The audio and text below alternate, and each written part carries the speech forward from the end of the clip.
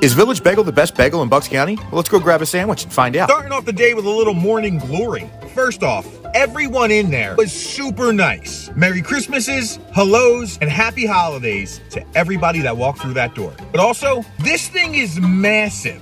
The morning glory is a pork roll, egg, and cheese with a hash brown on an everything bagel. Let's give it a shot. This is a unit. Oh my God. Oh.